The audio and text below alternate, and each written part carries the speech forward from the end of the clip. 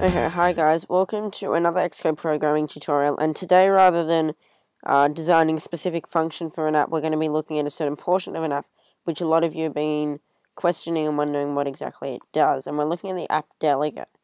So let's first create a new project so I can start showing you. So I'm just going to call it app delegate. This is more of a theory lesson, you don't need to follow along with this one. I'm really just showing you all the different features of the app delegate and what it does. So you'll notice in every single app you make, you're going to have an app delegate.m and.h. You're not going to have a view controller for the app delegate. And the app delegate is what joins your app to the iPhone, essentially.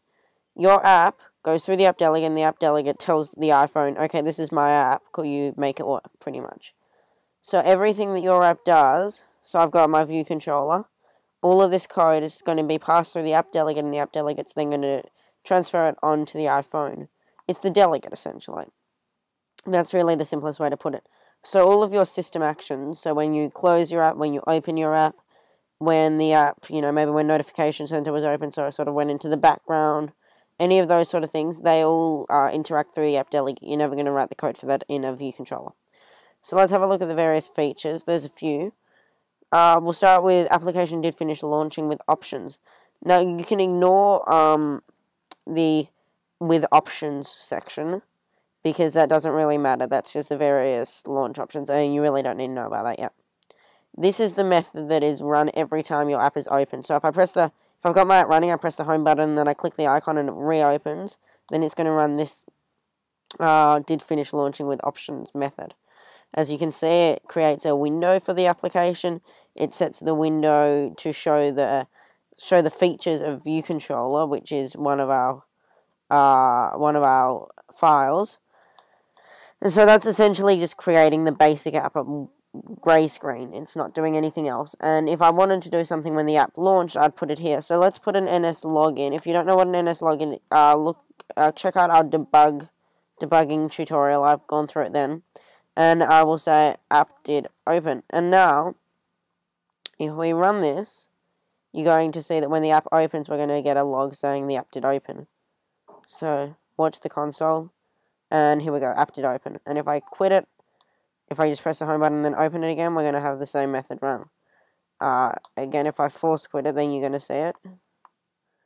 We'll get an error if we stop it, and then we run it, you'd see it again. Obviously you won't, because it's not running the log file anymore. So that's when your application opens. You might want to do something when your application opens. If you want to do something when a view opens, then do it in view did load in the views method file. But if you want to do something when the actual app opens, you put it here. If you want to change the default view, you can put that code there. You also have to go into your info.plist, which you find in your project summary, and change the opening view. Or you can go into the summary and change it there. But that's your view did load. So let's now go into application did enter background. And they've got good comments here. It's actually quite useful. We can see that it says use this method to release shared resources, save user data, and validate timers. All of that. If your application supports background execution, this method is called instead of application will terminate when the user quits. So we can do a test here to see whether our application is using application did enter background or application will terminate. So let's do a test. We'll do an NS log, and we will say app did close. If we zoom out, we're going to run this again. Watch the output console. So we got app did open and app did close. So they're the two different main methods that you're going to use. App did open, app did close. It's particularly important to know about the app did close, app did enter background, method, this one, because that's where you can then save data, which is a particularly important one. If you've got an app that saves data, and you want when the app closes to save all the data so that when the user reopens it, it's still all there. So maybe you've got a text editor and you want it to have a recovered file section like Microsoft Word or something. Put that in the application did enter background, not your view controller method. Because if your app crashes, it's not going to go into view controller and bother with void, and it's not there by default in XCode, but you can write it in void view did close, I think, or view did hide or something along those lines is the name of the method. It's not going to run that. If your app crashes, it's going to completely ignore view did quit, and it is going to do this method though. That method's run every time, even if the app force quits, even if they turn off the device while the app's running. So that's the method where you save all your restoration data. So I might have, ns string save equals, then, text field.text, and I'd have to then declare the text field in the app delegate, which you don't really need to know about. Also good for ns user defaults. If you've got something like a rate view, which I'm going to show you in our next tutorial, where the user gets prompted, if you like this app, why not go to the App Store and rate it every 5th time? It's going to go either on the quit method or the load method. It's going to add to the times it's been open, so you can do every 5th time rather than just a random time.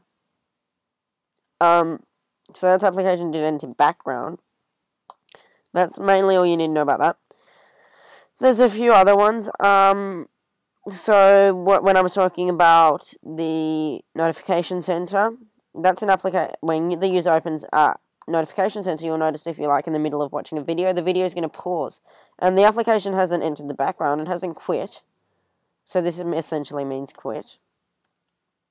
It hasn't quit the application, so you're not going to put it there. You're going to put it in application will resign. And it describes it well here. When a phone call or SMS, or if there's a game, it should pause the game. If you use the Dropbox application, you'll notice when you get a phone call, or you double-click the home button to get the multitasking pane, or notification center is pulled down, or in iOS 7 you open up Control Center, you will notice that the Dropbox, rather than just, going to a pause screen or something, it just shows the Dropbox logo. And you might wonder how they do that. There's a few apps that do that. And essentially they're going, when the application has become inactive, just set the screen to be this, and then as soon as it did become active again, then run this method.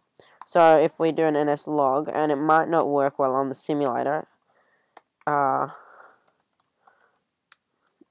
just going to show it with the notification center. So let's watch this. We're going to have application did open. And we should, yep, there you go. As I pull down notification center, you notice that it says notification. So you can see that obviously that's useful for if you get a phone call and you want to pause a game. It's particularly useful in games. That's the main use.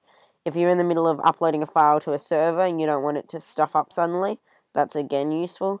So there's a few good uses for it, and I highly suggest you do look into that method more and start using it in your apps. It's a great way when you've got your launch screen, and that's usually your logo. So maybe when a phone call is received, you just show your logo until it's finished. And that's really good because it means none of the data is stolen. So if a phone call comes in and then someone else takes your phone, they can't see the data you were just looking at. So it's good for privacy, it's good for games, it's good for data restoration again. And then when it becomes active again, so then when I quit notification center, that's going to show in this method. So let me show you that. We'll see if that works in the simulator. So what we should get is the app did open, and we've got the app to become active, so it's run that method. And if I do this, it's notification, and then it goes back. So notification, and then back to the app.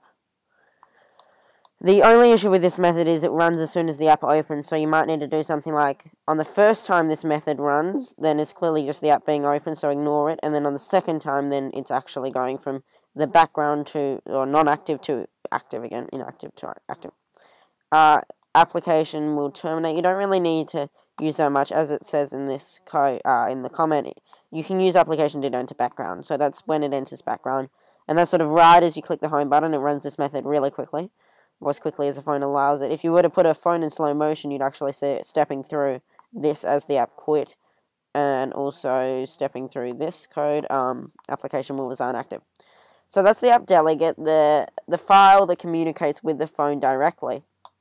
It's the delegate to the phone from your app, essentially. If you think about the word delegate in its true sense, it's essentially someone or something which passes data to something else, and that's what the app delegate is. So if you had any questions about the app delegate, or you want to know more about it, send a comment or a message to us, or visit 99centsappdevelopment.com and send us a message. I hope you've enjoyed this tutorial. Be sure to like and subscribe, and I'll see you next time.